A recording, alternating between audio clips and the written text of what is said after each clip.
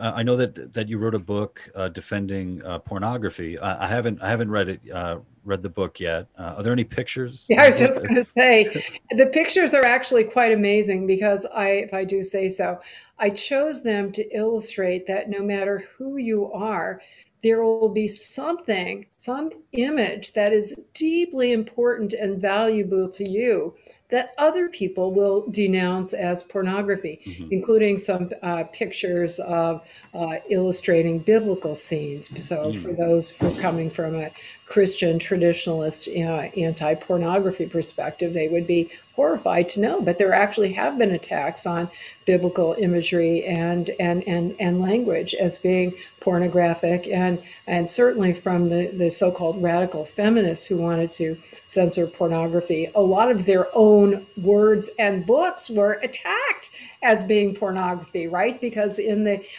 my favorite illustration of that, Lou, there was this organization in New York called Women Against Pornography.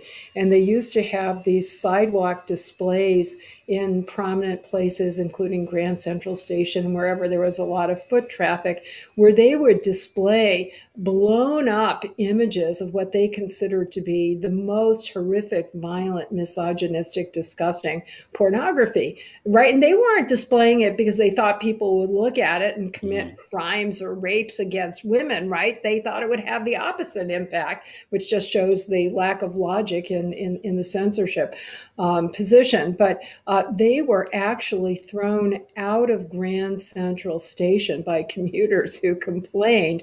And guess what? They came to the New York Civil Liberties Union asking us To to protect them. defend their right to display pornography.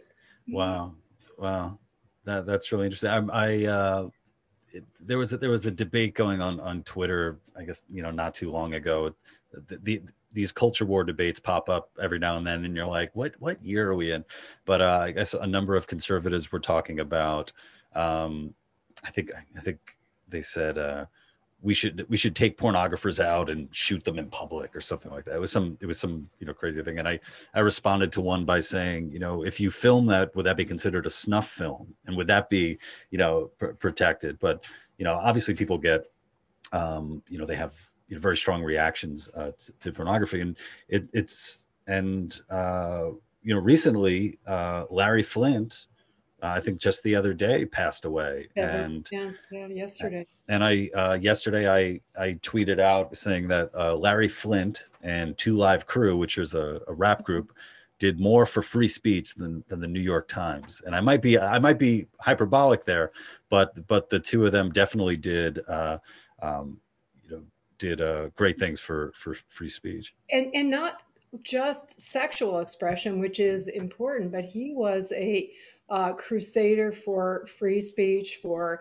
the right to burn the flag, the right to engage in political satire. He had a case that went all the way to the Supreme Court that was extremely important about the right to satirize public officials, and the idea that emotional distress is not a justification for censorship. Extremely important.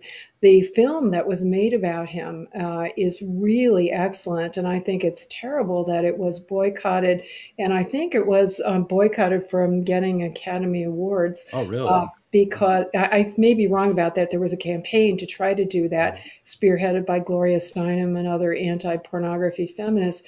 It's really too bad because the film was so much about the other, I defend his right to, create pornography and other people's right to use it. But his legacy goes far beyond that. He was a crusader for civil rights, for racial Mhm. justice. And in fact, it was somebody who disagreed with that aspect of his work who shot him. He Mm. spent, the last part of his life, many decades, in a wheelchair because of his civil rights activism. Yeah. And then what are the arguments now for people who are against pornography as far as making it illegal? Because I know the arguments for obscenity often come down to what your community would think of pornography. But now with the internet, I mean, the whole globe is local. So Yeah. I don't know how you would use that argument? Well, first of all, these are technical terms, Okay. and I don't think it's necessary to get into it. They're terms that apply to different categories of sexually oriented expression. Obscenity is the only one that has legal significance. It's a small subset of sexually oriented expression that the Supreme Court has said should not be protected in a very controversial decision. So some feminists who wanted to outlaw a different category of sexual expression. Obscenity is based on offense to traditional community values, right? Okay. In the local community. And Andrea Dworkin and Catherine McKinnon, starting in the late 1970s, spearheaded a crusade that said, no, we're concerned about sexually oriented expression that demeans or degrades women, and therefore we contend leads to discrimination and violence against women. I'm part of a number of feminist groups who feels exactly the opposite, that it is women and lesbians and advocates of reproductive freedom who depend on robust free speech, who are going to have our speech outlawed and demonized as pornography, as demeaning to women, and therefore we have the biggest stake in opposing those laws. And in fact, a feminist-style anti-pornography law was passed in Canada, and just as we had predicted, among the first works censored were books written by Andrea Dworkin herself.